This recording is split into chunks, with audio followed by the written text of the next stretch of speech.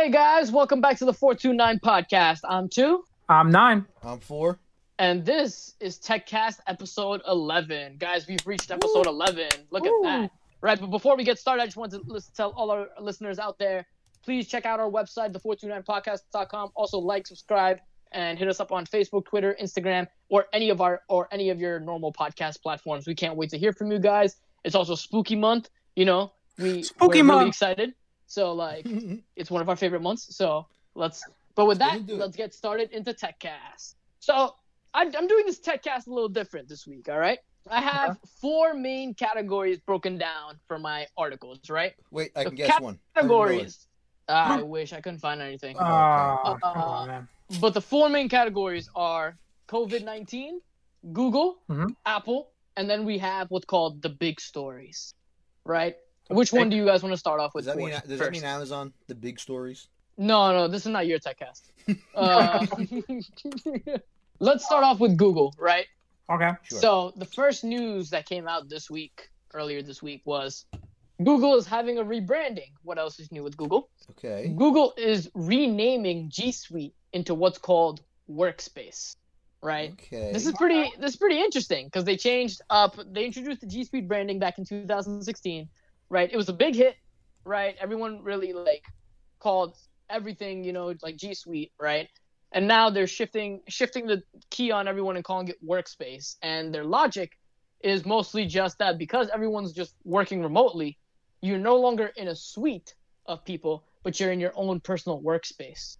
And so that was that was pretty much the gist. That's it? That's all I got for Google. What happens when everyone goes back? Workspace 2.0. Listen, my biggest problem with these type of branding changes is I feel like your original brand 9 out of 10 times always just stays way better. I'm gonna that. To me, that's G Suite. Am I really gonna start calling that Workspace? No, that's G Suite. I don't know. Man, it's pretty funny though. I thought it was pretty funny when I read it, so I was I thought I would add that little tidbit in to start off Techcast. I also gotta remember this decision alone is gonna cost some millions because they have to market it now and change a lot of things and development work. It's just so unnecessary, but Google can do it easily. It's at least when Microsoft moved away from 365 and is just offering standalone software again, but also 365, it's still known as Microsoft Office, right? Yep. This is literally going from G Suite to what's Workspace, and then there's gonna be another one of those Google products. We're gonna be what the hell is this thing again? It's like calling it from Google Meets to Google Hangouts. Wasn't it Hangouts to Meets? Yeah. It was Hangouts to Meets, and then now it's from Meets to remote sessions or something unnecessary change because of the COVID thing. So stupid. I don't know, man. It's pretty funny. I don't know what they're gonna really go from here, but we'll see what happens. Best of luck to Google. They don't need luck. They got the money. Best of luck to the winner. They're gonna need it. Let's start off now. Let's get into the Apple stories, right? A couple interesting ones from Apple this week, right? Sure. First one. Apple's continuous battle with Epic. I feel like we hit this on every Techcast episode. But Apple and Epic Games will resume their court battle, get this, in May of 2021.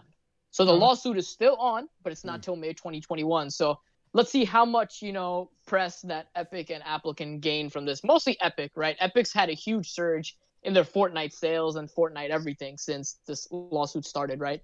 So now that it's till May 2021, you better believe they're gonna milk the shit out of this. Mm-hmm. Yeah, honestly, I'm not surprised that it's gonna be a while. I honestly originally was surprised when the court battle began so quickly because usually these court things take a while for it to go through. There's 100%. So when it started when the news started hit that they were actually already on the progress, I was wait, it's been months already, and so it's actually really shocking how fast they hit it already, but. Now it seems like they're going normal, legal proceeding case time zone with a small court thing just could take a couple months, if not years, to get this thing. I already said this a while back. This thing is not gonna be done, a one and done. This is gonna be a year, 2 years. I don't really see Epic winning on this case, to be honest with you. But anyway, it's interesting though. Keeping it moving with Apple news, right? Ford's probably gonna talk about some more of this next week, but the Apple event is next week, right? And so rumors have it iPhone 11, 12 will be out. the new Mac OS software will probably be announced, as well as probably the silicone-based Apple Macs. So it's going to be pretty exciting to see the new lineup. But also rumors are having it, and I hope this is true, right, that they're thinking about dropping the AirTags next week. So that would be very interesting to see how the AirTags really play out, because, we've seen screenshots, we've seen on how it works and everything, and how, like, they use iPhones as mesh networks. And it's pretty damn cool, and I kind of want to get my hands on one of them, right, just for, like, testing purposes. But, like, yeah. What are your guys' thoughts on that? It's called AirTag. Yeah. We talked about this. I don't even know what those are. It's the first time hearing Basically, about them. You know what Tile is? Yeah. It's Apple's version of Tile. Oh, okay. All right. Yeah. It just syncs in, but it syncs in either, rumors have it, there's its own AirTags app, but from renderings and everything I've seen, most likely it'll be, like, embedded within the Find My app, which would be really cool, right? Like, you could literally just put, like, an AirTag on, like, your wallet, and then you could go to the Find My app and go, like, oh, there's my wallet, right? Like, it's pretty dope. It's okay, though, because in the EU, that's going to be banned as soon as they deem that. Oh, integrating that into apps that are default on your phone? That's not allowed. Sorry. Re-download the App Store. Let's get into the two big Apple stories, though, right? So we'll let Ford really iterate on Apple's event next week once we actually go through the event. But two big Apple stories that came out this week, right? Cybersecurity researchers have actually discovered that Apple's T2 chip has an unpatchable security flaw, right? And the reason for this unpatchable security flaw is that the T2 chip itself has an operating system onboarded for it for security purposes so that they could program the chip. But the problem is you can't access that operating system from your traditional Mac OS. So Apple has no way of actually patching these T2 chips, right? Man. But there is a bright side to this, right? The only way to actually hack into the Apple-based computers with this, right? And this is bad because, like, if you get hacked with that T2 chip, they have root access to your computer. So they can basically do anything in the world with it, right? Or steal any information that they wanted off of you. But there's a bright side to this, right? And with most Apple hacks, right, there's always a bright side to it. They need physical access to the hardware. Yeah, that makes sense, right? I mean, if Apple can't patch it, they would definitely need physical access for those reasons. Exactly. So most likely they need physical access to your hardware. But this is interesting, not from a personal computing perspective, but from more on, like, the corporate company computing perspective. Yeah. That, like, you plug in one of those, like, malicious USBs and get access to it, right? You have corporate computers on corporate networks that you could really take down by doing that. So it's very interesting to see. So those of you who have Macs at your corporate offices, please be careful and think twice before entering any information on those chips. That's crazy. And you have to remember, T2 chips have been around for a while. I think the 2017 Macs were the first one to get them.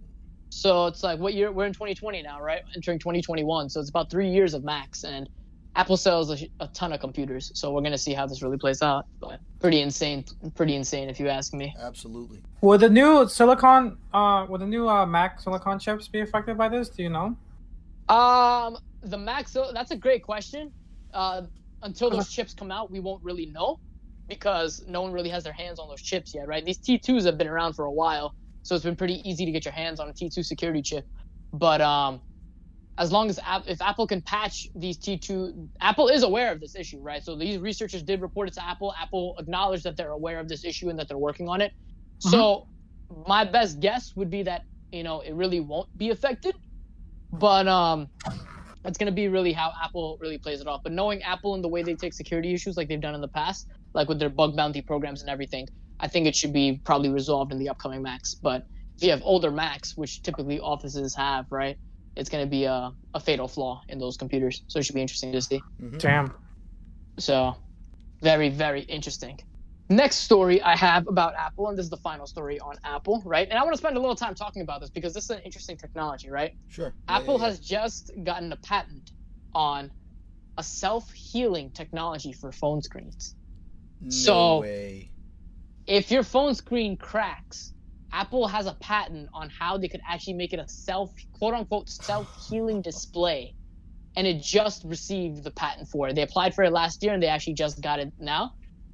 Now, I don't know if this is like some of the other Apple patents where it's going to be like, all right, like they got the patent, but it was really just putting some startup out of business or like Oracle out of business and stuff like that, right? Yeah. Or if this is like a legitimate thing they're working on for the iPhones with like liquid retina and stuff like that, right? So I don't know. I just thought it was really cool, and I wanted to get your guys' thoughts on it. That would be dope. I mean, like, here's the thing, right? I think it would have to be very expensive to put that type of screen on a phone, and completely aside from the fact that the technology might be expensive, even if it's less expensive than the current phone screens are, right? Apple makes so much money off selling phone screen replacements and doing screen repair that they would have to make that money up somewhere else, right? So, I mean, I can imagine a phone like that costing like several $100s more than the regular version of the phone. And I had that same thought. And so my thought here was that maybe they just filed this patent before some startup has already gotten access to it, or Google has access to it, and they could just steal the idea under them, Yeah. Because Google just sells you a new phone. They don't fix screens. They don't give a shit about screens. You could just go buy the next Pixel or some shit that's cheaper anyway, right? So it's like, I thought this was a very interesting part on Apple. They're more high-end products and stuff like that, and so it would be interesting. Nine, what are your thoughts on it? Knowing my history with Apple and their patents, this could be a case where they had the idea, they think it's really, really nice, and just to make sure no one or anyone else has a similar idea, they just patent it just for the security reasons, to make sure that if they do decide to go fully with this past research phase through implementation, all that work doesn't go for nothing if someone beats them to the punch, right? So this is just securing just locking their plans in case they pursue to go forward. However, Apple has a history of applying for patents and then never doing anything with them. We've seen it thousands of times, and that's why I'm not too excited. But I thought this was just an interesting technology. Yeah, it happens a lot before. I would say, right now the biggest patent that may be true is they're the one for what's it called, bendable tablet that they patented a couple of years ago. They had the a patent years ago for a VR headset that may or may not be true. They just have a history of doing patents. They had a bunch of car patents. They had a bunch of car patents on the Apple Car stuff. They had I don't know if you guys ever saw that fake iPhone video that went viral where you swipe down on the keyboard and you could tap on the desk or whatever and have the keys sync in. Yeah. Right? They have that patent also, believe it or not. So it's they have a history of just doing patents, and it makes sense from a business perspective. Even if you're 50% sure on the idea, you will want to secure yourself for future reasons in case you do decide to realize, this actually would work out and this would be implemented correctly. But they don't know the future. What they thought could work can turn out to be either too complicated or just not intuitive enough, or just not worth it with the price increase. Like Ford mentioned earlier, this would be pretty expensive for a lot of phones to implement. Oh, pretty. Yeah. Now imagine they added this on their Macs or their iPads or whatever, right? That's pretty damn insane. That'd be nice. I'm curious what the limit of the self-healing is. Is it? I assume it cracks Facebook ones won't, but I'm guessing this will be for burn-ins and stuff like that. It's more internal. I assume it's more for scratch and burn-ins than it is for an actual crack. Yeah, not external damages, more internal ones, more burn-ins and stuff like that, or screen tearing and stuff like that. Or dead pixels, which is actually a huge problem sometimes, because with those cases you have pretty much a finished hardware, and the only real remedy is just to replace it. That's kind of waste of everything, waste of materials, waste of time for the user, waste of transaction costs for Apple to exchange. This is a total waste just to have to change it just for a two dead pixels. That makes sense because the customer deserves all his pixels that he's paying for. Yeah. But this will fix the problem entirely. If 2 or 3 pixels are dead, no problem. Just give it a day, the pixels will come back. All right, so that's it on the Apple section of this Techcast, but let's go into the COVID-19 section. And I guess, to satisfy Ford's little bit of craving for Amazon, right? Alexa, do I have COVID-19? Is the story for today. Do I have it? What they are actually working on, researchers across the whole world actually are currently working on ways that you can detect COVID-19 from the sound of your voice. And they're using mechanisms such as Alexa, Siri, Cortana, as well as Google's assistant to figure out and listening in on special cues to see if do you have COVID-19, basically. Alexa, do I have COVID-19? You're fine. Right. And I'm interested in how this is going to really play out, you know. So just from the technical perspective off the top of my head, the way I really see it playing out is, you know, it's your basic machine learning algorithm, right? Like you have a bunch of people who have COVID-19, they talk into a microphone, and then you just plug in the data set into other people, and it's like maybe you test for the hoarseness of their voice, you know, you test for, you know, what their regular voice sounds like, what their voice sounds like during COVID, or what their voice sounds like post-COVID. Right, if you have those types of metrics in place and everything. You know what this sounds like to me? A privacy issue? Yeah, a major privacy issue, okay? You really think that Amazon and Google were storing all of your voice backups so you can go back and listen to your requests and listen to what you've asked your Alexa? Yeah, bullshit. This is why they were storing all your stuff. Like, everyone knew, or at least I knew, obviously they were storing it for themselves so that they could use it for some other projects in the future, right? So, I mean, obviously they're using it. In this case, it's a great usage of it, but, I mean, it just goes to show you that, you know, the data they store on you, they're using it for whatever they want. 100%. Yeah, but think about all the malicious use cases, right? Oh, imagine you agreeing to a verbal contract on the phone that you don't remember talking about, but your phone did automatically. Mm-hmm. Like, it's terrifying to see, you know, the horrible use cases that come from this. I'm also kind of worried that, like, let's say they do detect that you have COVID.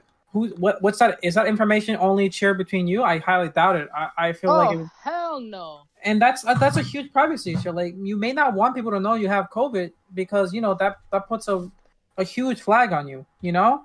I mean, it's up to you. Imagine walking into, like, a doctor's office or something, you know, where they're doing temperature checks, or a restaurant where they're doing temperature checks.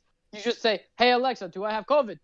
And then all of a sudden the thing just goes, beep. Yeah, you have COVID. Yes, you have COVID. And then everyone around you knows that you have COVID. Now you're like that black sheep in the middle of the restaurant, right? Like, I'm also thinking, like, really dystopia. Like what if you get to the future where, like, Alexa detects you have COVID? You don't even ask Alexa if I have COVID. It hears you talk and it's like it has COVID. Silent flag goes up, sends it over to the data centers. Yep. And now healthcares and health insurances have this information. Guess what? They know ahead of you that you have COVID. And this is why I will never own a Alexa or a Google or an Apple Mini. And you know or what? any of Think these about items. it. I don't even know if HIPAA laws apply in this situation, right? Because HIPAA laws only. If you know, someone correct me here if I'm wrong, but as far as I know, the Healthcare Information Protection Act is, I think, essentially what that stands for. I believe that only relates when it's between an employer, a healthcare professional, some type of third party contractors that are working in that loop, and yourself. So thought of Alexa. When Amazon is nowhere, nowhere involved in that privacy chain, right? Like, how does that work? Are they even required to treat that like personal medical information on you if they think you might have had COVID? Let me answer that for you. No. Yeah, exactly. So I mean, this, everyone thinks their medical information is totally protected.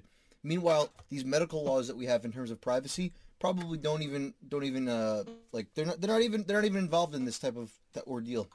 I doubt that they were thinking of, you know what, maybe Alexa will have this kind of information. We should write that in. It's just not. Look, I'll tell you one not gonna happen. Thing here.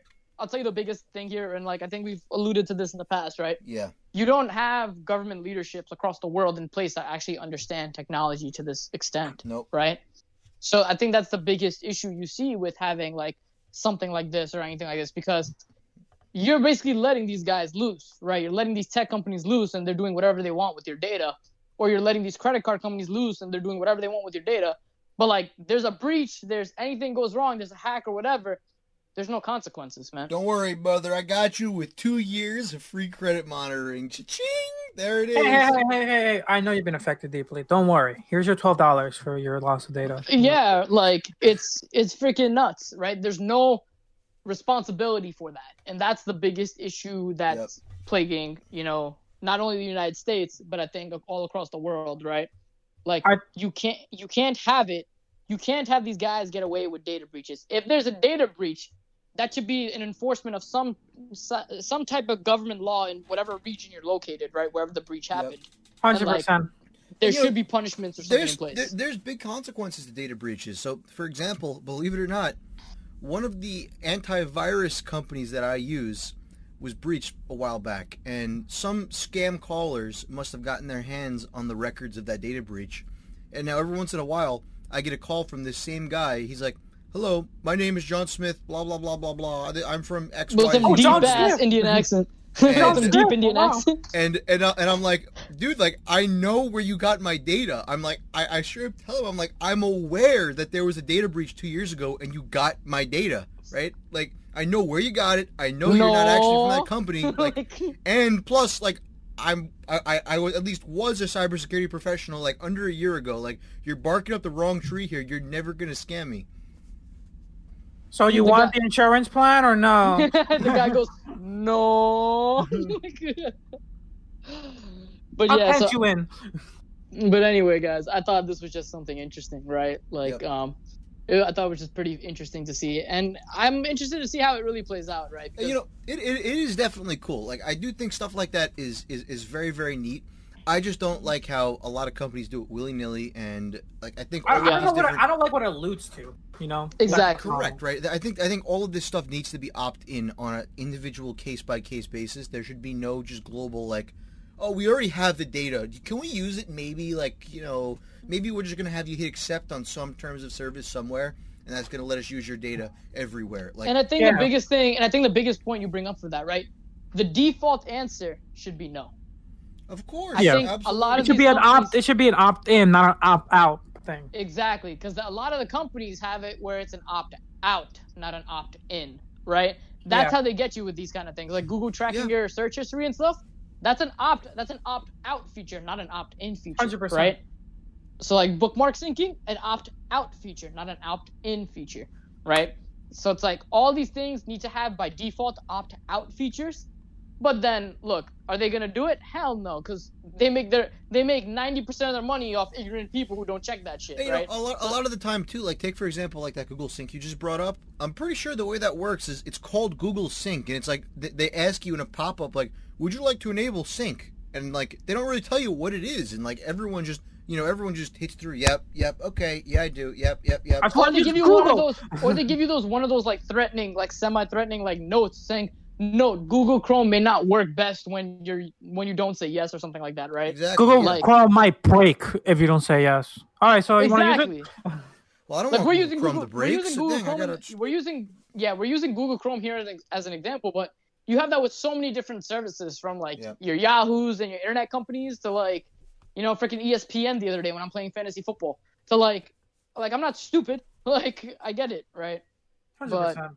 A lot of companies are falling. We're not just trying to point out Google here. And like a lot, and I mean a lot of companies go for the opt-out approach because it's easier for them to implement, and they still technically follow the guidelines and on the rules. Technically, they do. Yeah. Technically, they do. Yeah. But a lot of, especially I think the EU are starting to catch on to that. There have been some movements in making policies of a lot of things should be an opt-in by default. And hopefully, and Europe is really, and you know, we make fun of the EU all the time on this podcast, right? Just because, like, you know, our EU listeners out there, we love you guys, but like sometimes we find some of the tech policies that the EU itself is really making. It's just really funny, and so we can't help but mock, but it happens, you know. But anyway, guys, I'm gonna continue with news stories. Next news story: the UK's COVID-19 numbers have been spiking up like insanity, right? Okay. And you would think that it would just be that more people in the United Kingdom are just getting COVID, right? Of course. Mm-hmm. That's not actually necessarily the case. So since the beginning of the pandemic, they've been tracking all these COVID numbers on like this Excel sheet or whatever internally at like their version of their CDC, right? Top technology. The guy who was tracking it, funnily enough, had missed a column on the Excel sheet when he was summing up all the numbers. Happens to the best of us. And turns out he was doing that for months, and they just found out about it, and so that's why. He didn't see that one column was not colored. Like that's a big red flag. Well, he works for the government, right? He's probably on like Excel 2005. So my bad, Matt. They don't have color. Ironically, you would think, right? But as I was reading the article, they're on pretty later versions of Excel, like 2017 and stuff. Come on. But it was funny because you had one of their. It was funny because you had one of their representatives in like the House of Commons or whatever they call it, right? Yeah. Like their version of like the House of the Senate, not like Senate and House, It was their version of the House, right? Mm-hmm. They had a guy arguing up there saying, no, he was using some legacy technology and that we told him to upgrade months ago, yada, yada, yada. When it turns out this guy really just messed up and forgot to add a column in. Oh, God. So, man. It happens. You know, sometimes you forget to put a comma here. Other times you miss a whole column of important COVID records, and you know what? Cook up the numbers. And it was funny. It was funny because one of my coworkers brought this up to me, and then I found out about this story, and it was just, I don't know. It's really interesting. At the same time, it's kind of scary because like this is a deadly virus, right? Yep. So it's like if these numbers were being used for other things, it could be that you may have overexposed people to people who had COVID. So this could this could have down repercussions. And so is it higher than it should be? Yes, it's significantly higher than it should be. Okay. Well, this just goes to show you, right? And I feel like a lot of people do this when it comes to working in a role with either like this or just any role with technology. People don't double check themselves. Like there's like a lot of the time. There's just no going back and making sure that things are correct or going through the formulas and being like, oh, okay, did I actually include all the data I need, right? And I mean, like, I feel like if it was that drastically off, they might have really wanted to just do something like, you know, look at it and make sure that it was correct.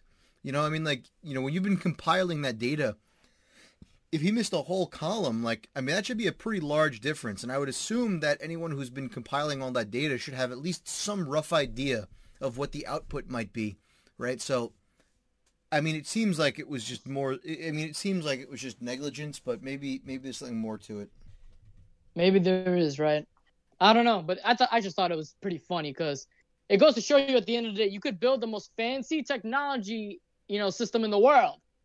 You're still going to be stuck with humans, right? So it's like there's really no getting around this. I'm reading that it's not really a fact that one missed a column, but it's more of a fact that apparently they were using a very old format called XLS, right? Mm-hmm. To import everything. And XLS is a really outdated format. That's one of the first formats Excel supported.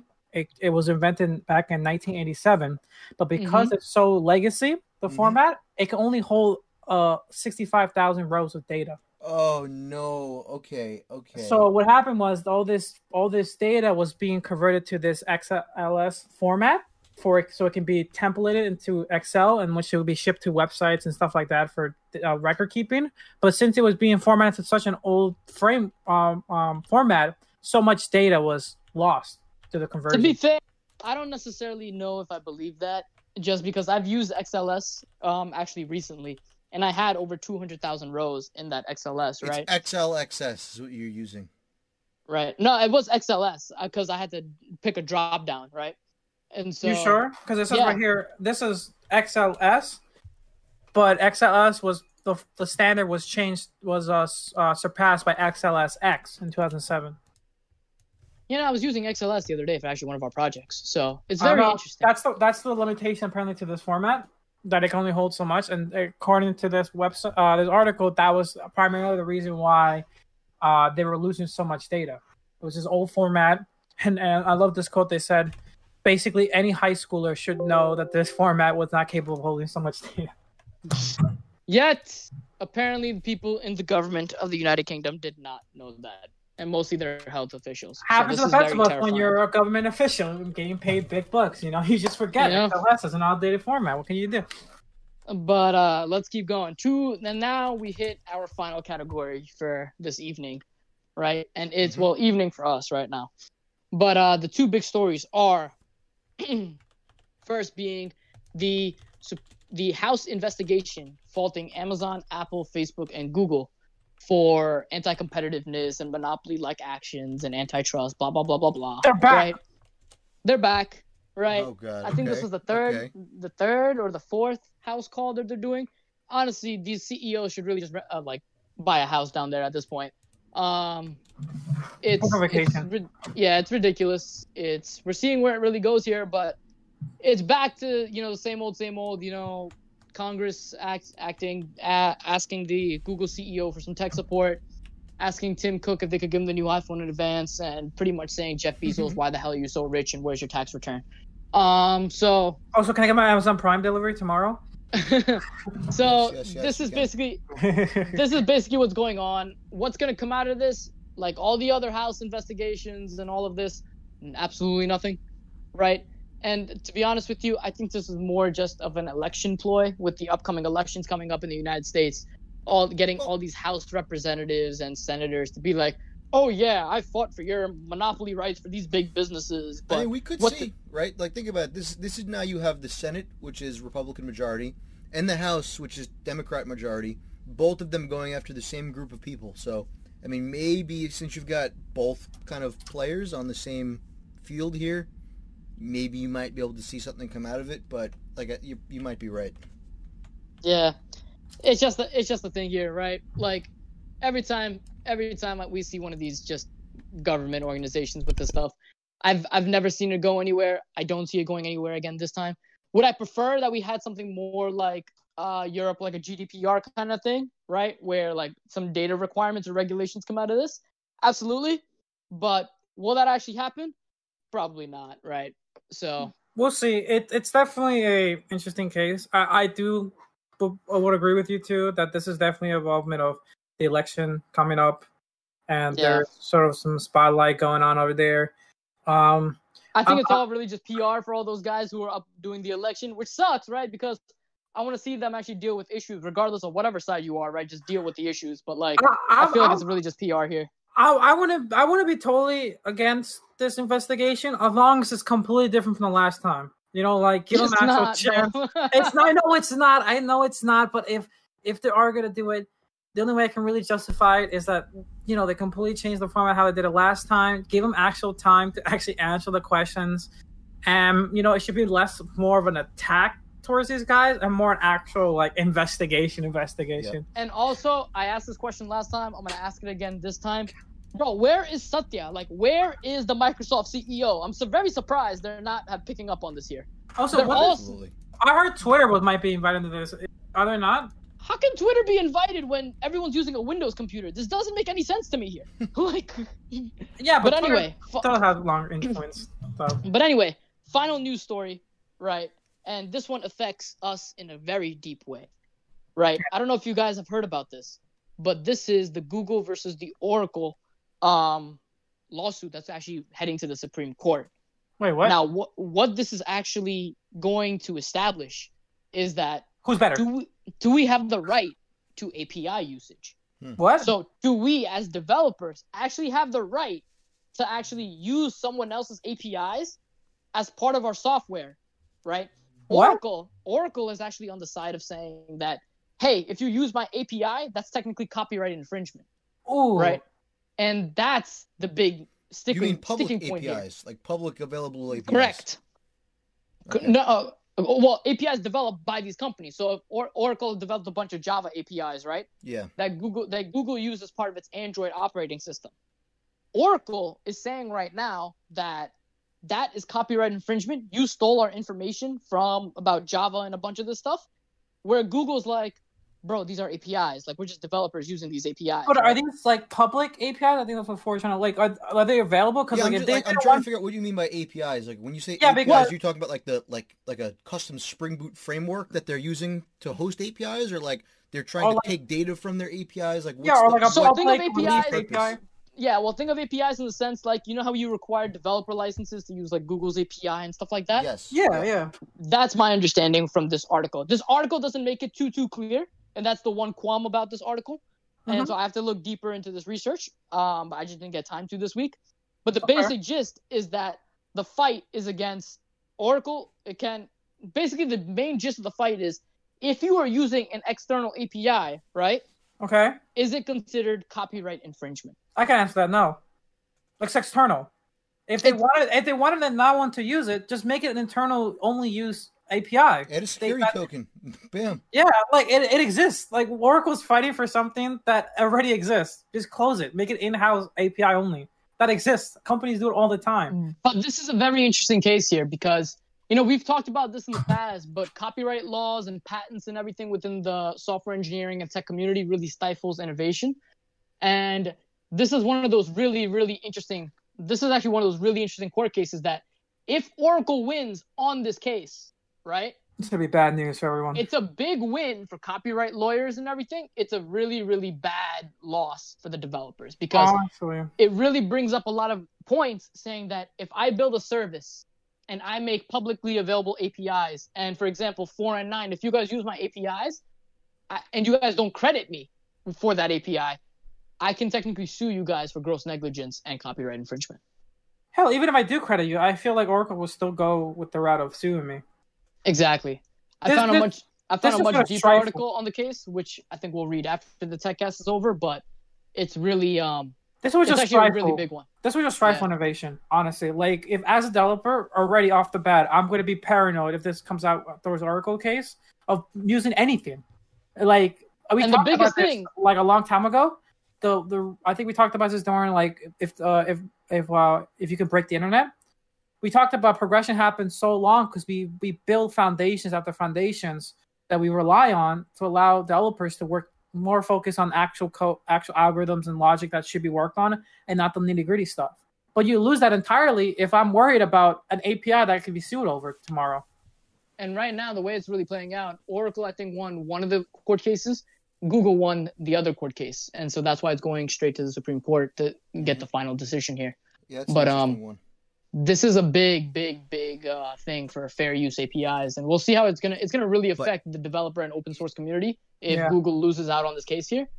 So we should do a deep dive on this. I think this is really important. It's a deep thing. Maybe it'll be our next podcast episode, guys. Drop us a comment if you guys want to hear about it. Right? Like, also, though, even bigger than this, though, I did just discover XLS books do have a 65,536 row limit. Bam. There you go. Now we just proved 2 is wrong. Why do they always have to prove I'm wrong? Also, it's just so easy. 256 column limit wide. Bam. There you go. There's your columns that you were losing. There you go. Again, 2 wrong. And on that note, this was a great episode of Techcast. Amazing, actually, fantastic. Yeah, that's just because they proved me wrong. Doesn't matter what the reason. It was still fantastic. And Absolutely, I think our audience agrees. Techcast. We had some cool news stories. Maybe a couple of them we can, bring into full episodes later on. But on that note, I'm 4. I'm 2. And I'm 9. And we will see you guys on our next Monday episode. Be good. Have a happy, spooky month. Enjoy getting your costumes and stuff ready for Halloween. And we'll catch you later. All right. Bye, guys. Bye, guys.